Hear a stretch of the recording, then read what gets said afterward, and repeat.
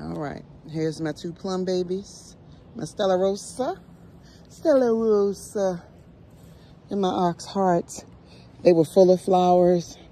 In the beginning, I don't think we'll get any plums this year, but it's okay, babies, because we'll get some next year. This weather was so crazy.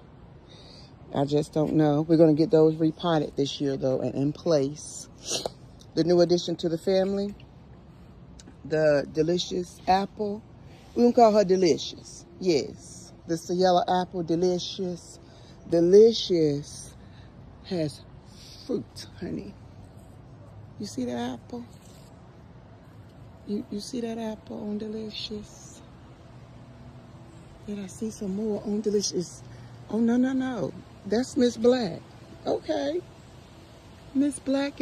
Oh, okay, so I thought I saw some on Delicious, but that's Miss Black. I'm happy about it. Is that an apple?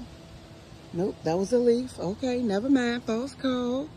So Miss Black had this limb that was hanging down, and I just cut it off, and she had one here that was hanging down, and that had apples on it. And when I realized that I had cut it off, it wasn't going to be healthy anyway, because it was going to end up breaking.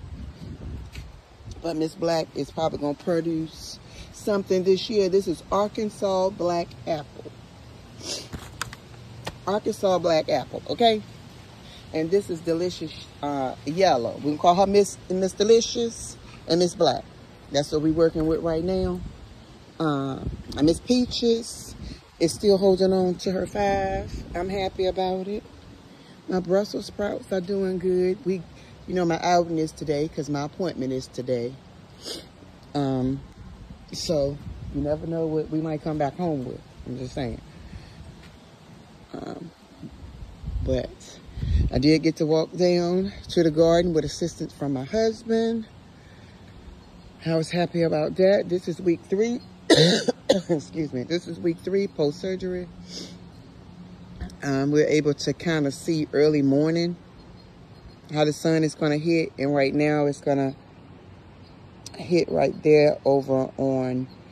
So I call them 1, 2, 3, 4. So that's 1. Then it's 2, then it's 3, then it's 4.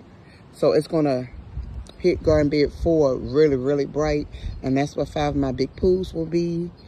And my grape vines will be right there.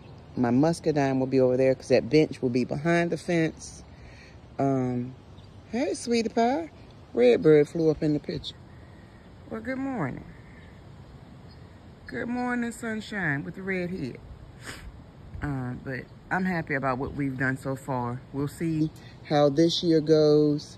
And if we have to cut more trees, it will probably be from my neighbor's side, it looks like.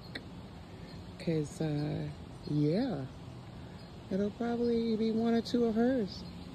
But she told me cut whatever I needed to, so I'll get my cousin down here and we'll see what we need to do, because there's nothing else I can do from my side. I think it's that side that's causing my sun blockage.